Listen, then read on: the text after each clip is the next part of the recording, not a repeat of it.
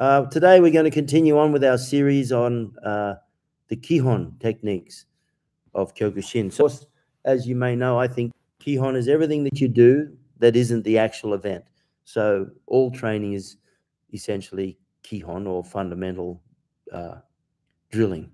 It's funny you say that, Shihan, just to jump in, because in physical preparation, it's not common, but something through Ian King that we talk a lot about training is all training is non-specific except the actual event. Well, so it's so funny how you say that about Kihon, and Ian talks about that in training, like, oh, this is specific training. No, is it the event? No, then it's not specific. Yeah, exactly. That's how I feel.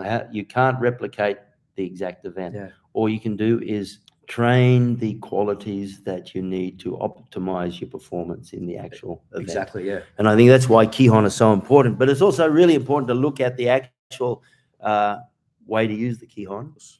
And today we're going to look at Uraken. So Uraken is Japanese for back fist, that part of the hand. Now, I know that we do this, and I think it's important to do that. You bend the wrist. But from my experience, when you want to hit something really, really hard with a back fist, there's none of this business. You literally, unless, of course, you're snapping it to the face. I can see that it would work where you're snapping it over the eyebrow. Here's the good targets for Uraken is over the eye, because you cut that skin and the bleeding will do the rest for you. The jintai, the nose, the chin, that's really the targets you're looking for here. But also in the body, you have the solar plexus. And even there's opportunity, if depend on the situation, where you could do a back fist in the groin. Well done. Okay, so let's go straight into it. I'm just going to, first of all, run through some of the fundamentals that we need. When we step into Sanchin, the first thing you need to remember is nothing goes outside. You never go yoi and do this sort of thing with your arms. You're coming up here or anything, okay? What you're doing is, as your knees come together, your elbows come together. There. And that actually is a really nice technique. I'll just show you briefly. If Mitch was to grab my wrist, and if it's a really strong wrist, this two hands coming together here breaks it immediately. And look, there's your back fist. Okay, so it's interesting, even the initial breakout, where you actually go here like this, here like that, and you break it, you control it, and you have back fist. There, like that. There, and then you can follow that. I love following back fist with a palm heel. It's either a back fist, palm heel, or a back fist, elbow.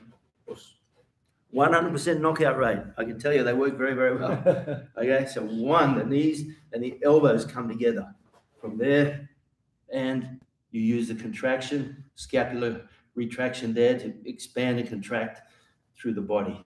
Okay, the wrist, shoulder height, not fingertip shoulder height, because when you do that with the fingertip shoulder height, right now my fingertips are shoulder height. Open my hands, look, my hands are too low. Okay, but I bring my wrist to shoulder height. Now when I open my hands, look, they're the correct height. I use the analogy of looking under, I call it, you say to the kids, I say, default position under the bridge, and their hands come up. So you're looking under the hands, not over the hands. Okay, I think that's very important, because that's as close to the coxcomb as you need to be. And sometimes guys are so quick, you won't have time to get the hand up. It has to be up already. We have basically 4 back fists: Uraken, Gamuch, Sayuch, Hizuch, and Mawashuch. Okay, Uchi is a strike, so it means you're talking about impact, time, impulse, time on target. You want the time on target to be as small as possible. Just like we said last week, it's like the time it takes to go from terminal velocity to 0 when you hit the footpath is very small. But if you put a big 2-story fireman's balloon there, you still go from terminal velocity to 0. You just do it over a long period of time. So the result is less injury. Okay, so it's that impulse, that explosive, concussive time on impact that makes all the difference with the back fist. If you just push the back fist through like this, it's not going to affect anything. Okay, so The first thing we look at, Uraken Gamen Uchi. The hands do not touch. Sosai was adamant about that, because what happens is as you start to train, it's like a boxer when you're training and they get tired, they bring the gloves down and they rest their hands on each other. And once you do that, you've completely lost your ability to react very sharply to any stimulus. Okay, so your hands never press against each other because you get lazy, and you literally use that as a prop. So I always say it's the thickness of a piece of paper between your hands. The hands are together, but they're not touching. Okay? Then we shoot the back fist out. Now remember, this rolling wrist makes a lot of sense to cut the face, but not when you do it like this. Roll the fist and pop it out. You see, sometimes this is how it's taught, and it's completely wrong. What you need to do is torque the body, shoot the arm out, and then the fist snaps at the end of it. If you're going to get effect, that tearing effect on the face, it has to be a sharp technique. So when you're practicing it now in slow motion to start with, when you practice the Uraken Gamen Uchi face, hey, here's an interesting thing. We've spoken about this. I always say you don't hit the face, you hit the nose. You don't hit the nose, you hit the pimple at the tip of the nose. You don't hit the pimple, you hit the hair growing out of the middle of the pimple, in the middle of the nose, in the middle of the face. You don't hit the hair, you hit the split end on the hair in the middle of the pimple, in the middle of the nose, in the middle of the face. That way, if you miss a split hair, you still get the pimple. Miss the pimple, you still get the nose. Miss the nose, you still get the face. But if your target is your face and you miss the face, you get nothing. So remember, the finer the detail, the clearer the process. That's very important to zero in, zero in, zero in. When we talk about Uraken, you have to be very accurate with where you're hitting. You're aiming for the eyebrow, the nose, the jintai, the chin. Of all of those, I think probably the jintai, the nose, and the eyebrow are the targets you should be aiming at, particularly when you do that back fist, because the Uraken, Gamuch, and Sayuch are very similar.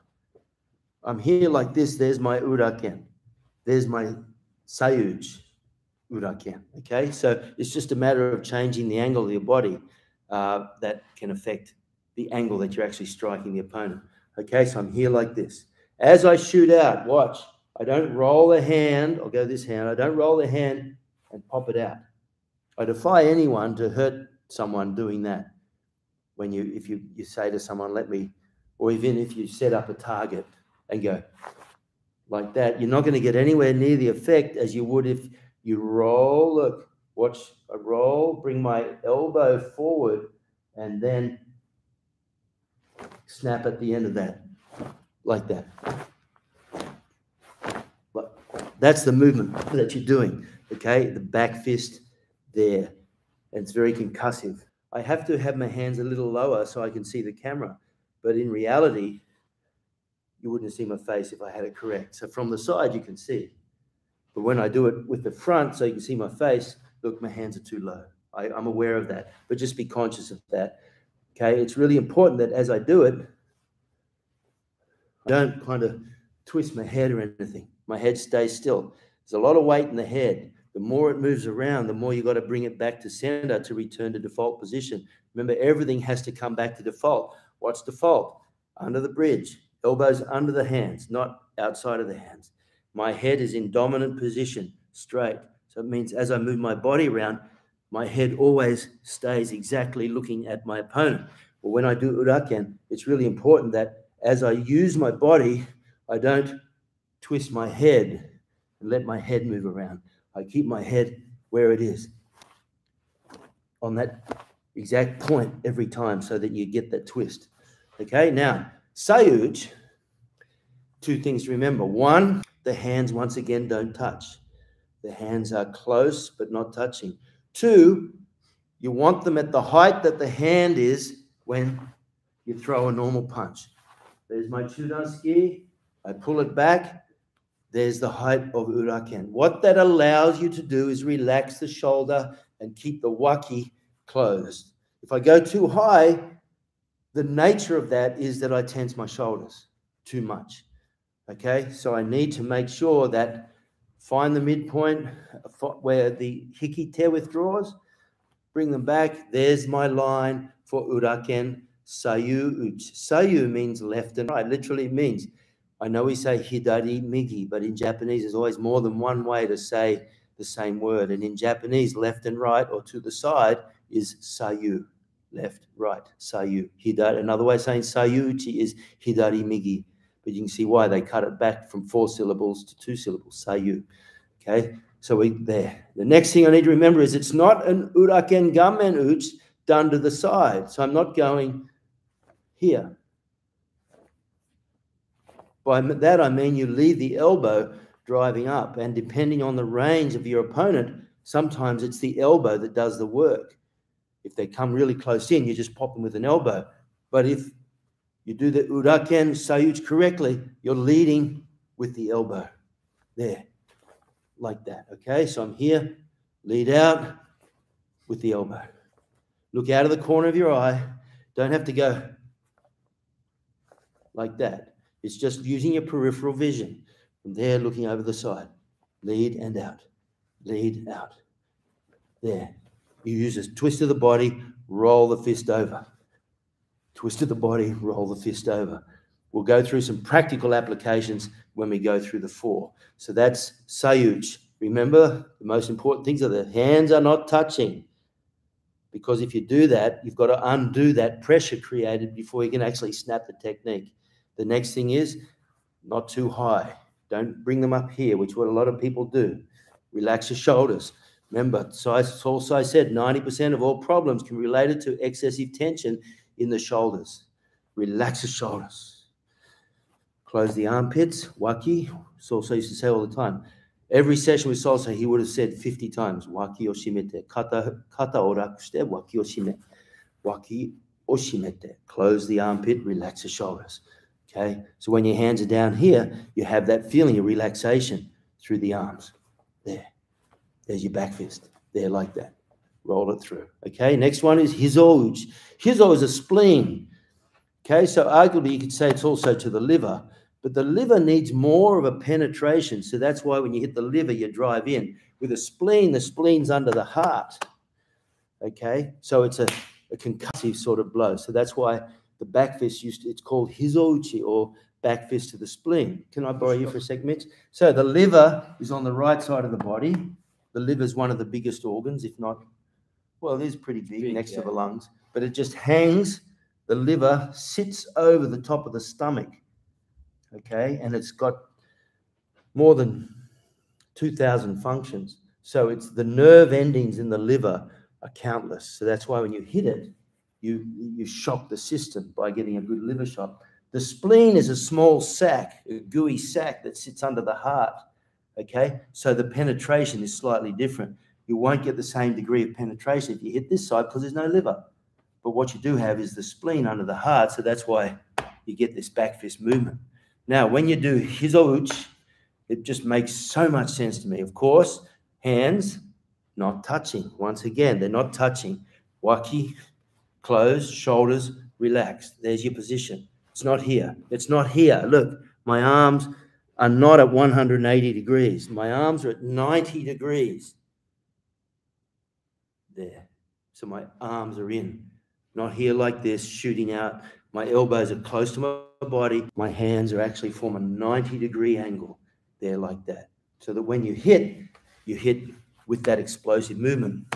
And when you're doing makiwara, this is the main Uraken technique you use to condition your hand is Uraken Hizouchi. There like that. The thing that I find is with this one, as opposed to the other back fists where there is good argument to flick the wrist into the eye. There is good argument here coming over the top. I'm going to flick that across the nose or the bridge of the nose or the eyebrow. But with this one, you're not. You're not doing this little flick at the end. Even though you may demonstrate it like that, and there's nothing wrong with teaching it like that, in reality, if you're going to hit something strong, there is no point where I would be inclined to flick the wrist. I would just be using the whole body and the whole back fist. There like that. Okay, so where is the back fist? There's the Uraken. That's the back fist area right there. Okay, so when you hit, That's what you're hitting with, into the spleen. So we hit, my elbows stay close. It's not a long range technique. If you've got to hit something over there, what you're going to do is you kick them. Okay, it's a close range. See that? Close range technique. So when you teach, you want to make sure that the fists also used to say that the elbow leaves the body no further than 1 fist width. See that? That's as far as the elbow goes. So when you do the techniques, they're like that. It's the whole body doing the job. And then it returns underneath, underneath, underneath. And you sometimes don't get too pedantic about going like this, because that's just an arm motion. When you do it with power and with force, you're going to get the build up of the body. So I like to actually bring my hand up here and unwind it. Unwind it. See, like that, you get this little bit of a pull and down.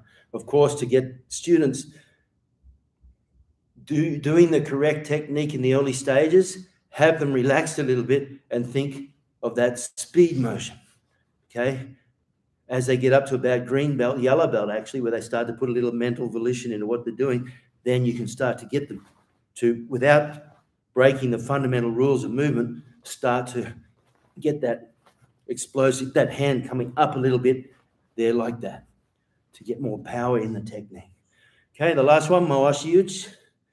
It's a double movement. 1, hand behind, hand around, you pull the hikite, and unwind.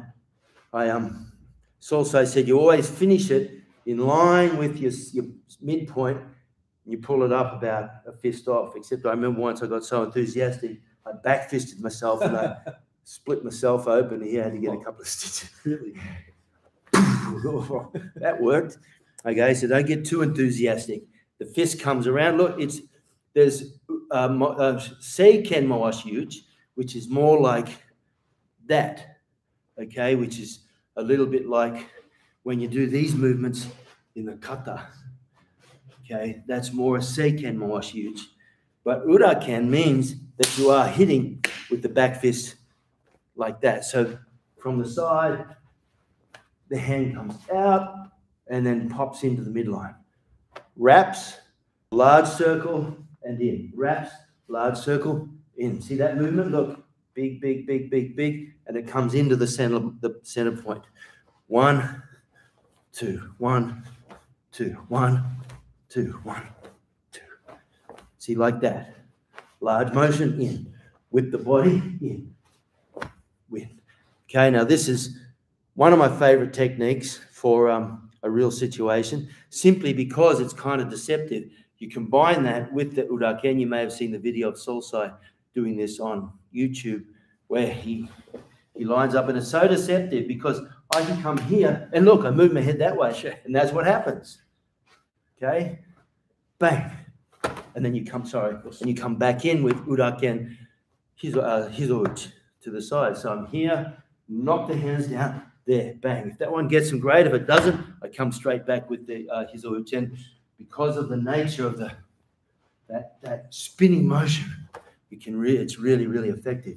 And the other thing too is, in a situation where most people are expecting techniques to come straight like a boxer, okay, he throws the punch at me, the head goes there, but the fist comes in the opposite direction. So not unlike a boxer's overhand right, where the overhand right, well, they'll do the overhand right like that, which is probably the most powerful punch in boxing, arguably.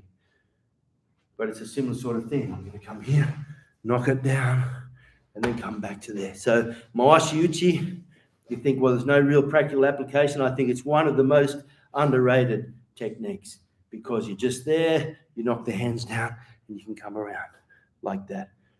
Okay, so they're the 4 fundamental Uraken techniques. How do we make them practical? Well, for a start, one of the best ways to make them practical is the knockdown technique. There like that. See that? So I shape up, I'm here like this, and I'm kind of doing this movement. So we've done it before, where we come in here because I want to get my head on the chest, my arm down here, and I'm going to take them down with a single leg. So I'm there like that. Boom. I head up them on the chest or the jaw, but I grab the leg and take them down. Another way is maybe I don't want to do that. Maybe I don't want to take them down.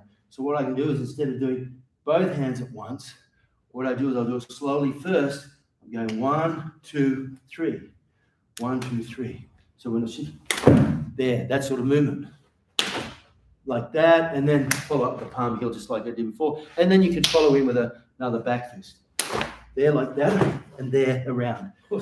That's quick. Bang, bang, bang, bang. There like that. So it's a lot of practicality in it because it allows you to move your head. So if he throws a punch at me, I move my head. If I leave my head there now, what's he going to do? He's just going to punch me. Okay, so I've got to keep my head moving. So he throws that punch, boom, boom, bang, and then I'm moving my head with these back fists all the time. So the punch comes, boom, bang, boom, boom, bang. There's the back fist, and they come at funky, awkward angles. Yeah, they kind of throw you off. So 1, 2, there like that, or even just there. 1, this sort of movement with the back fist. There. My friend Tony Quinn hit me with this once. It was so fast that I just literally felt it. I didn't see it. It was just like a machine gun. There. Back fist like that. Back fist, palm heel. Back fist, palm heel, and then another palm heel or a back fist there as well. They're good, really practical combinations. What about spinning back fist? Yeah, spinning back kicks, spinning back fists, spinning back elbows work a treat. I'm here like this, especially if they throw a thigh kick. Oh man, your thigh kicks are good. Oh, dude, so good. They throw and go whang, and they're right in range for a back fist. Spin back fists work because they just sort their own range out. From my experience, if I'm here, boom, see that? I'm in this funky range. Because my body's moving that way, the timing's different.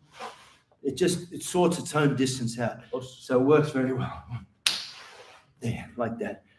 Another one I've used a lot in Kumite especially, is I'll come in here and they start to work my body, and I'll cover my body up, and then from this range, bang, spin back elbow works a treat as well. Or spin back, boom, there, crack down on top.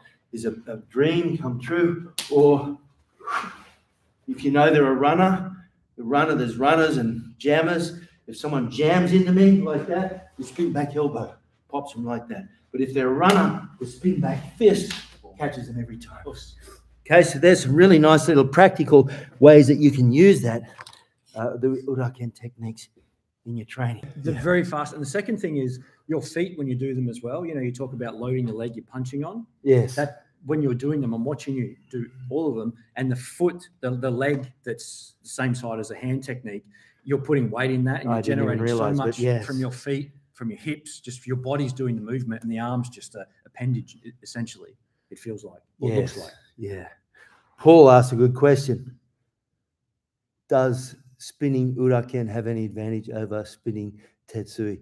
No, other than the angle of the elbow. I tell you the only thing I can think of, Paul, is from my experience, spin Tetsui puts your elbow at more of a risk. Because if you watch here, let's just say for the sake of it, he has that arm, and I spin the Tetsui, my elbow hits and I tweak my elbow because it's in line with the little finger. If you want to tweak an elbow, always tweak it in line with the shuto, in line with the Uraken. There. Okay, so if I come around and I hit it, bang, I'll tweak my elbow. But if it's a back fist, that angle is wrong. He has no effect on my elbow whatsoever. So for a spin Tetsui, elbow danger, bang. See that? You can see it tweaks my elbow. For a spin Uraken, it doesn't. Even if he blocks it, it's not going to hurt my elbow. Okay, so that's the only difference. Otherwise, the technique, Tetsui is a really good technique. I'd say Uraken is one of the fastest. You know, I mean, even to the point where I think boxers tend to do a peekaboo style from a boxer where they throw the jab. It's actually a back fist. So one of the fastest ways to throw a punch at someone is you pop. See that? A fake and a feint. A feint's off the shoulder, a fake's off the technique.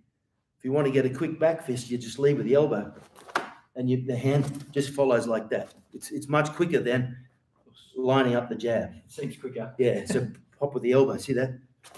And it's quite fast. Yeah. So Yeah, I think it is pretty fast. That's a good point.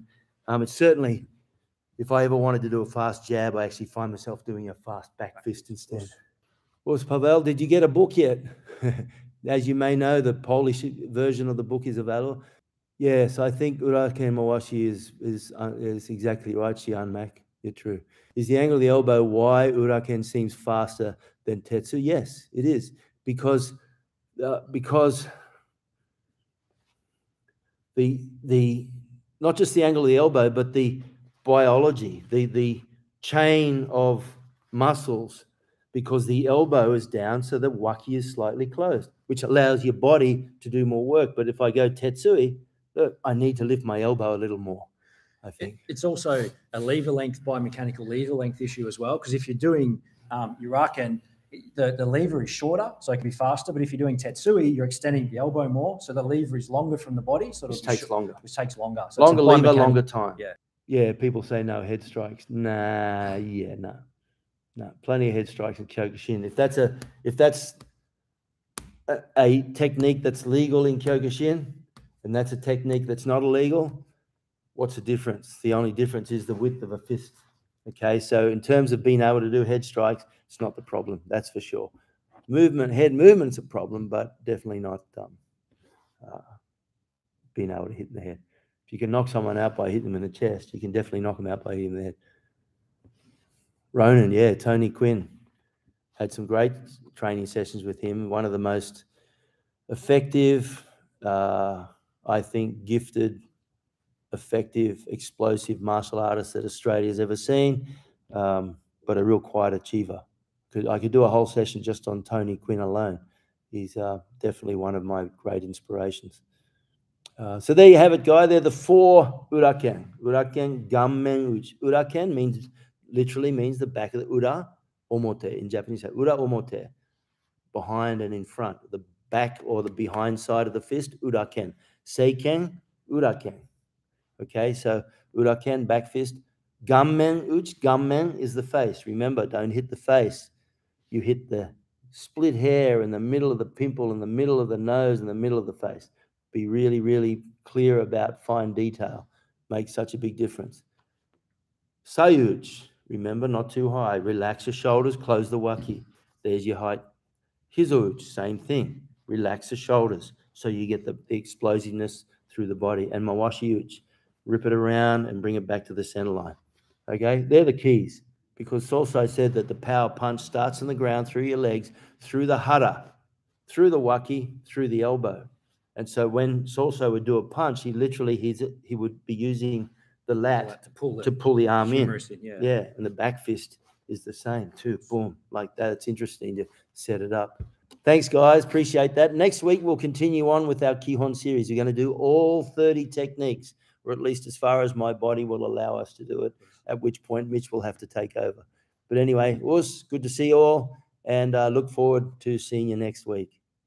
Don't forget, I always forget, but don't forget, if you're not a subscriber, please just click subscribe or click like. We're starting to get a nice build on, but we still haven't reached 2 million yet. Won't be long. But anyway, click subscribe, click like, click the little bell, and pass the word around. You can just right-click on the screen, copy the address, and send it to your mates. Appreciate that very much. Us, guys, thank you very much. Thanks, Mitch. Us.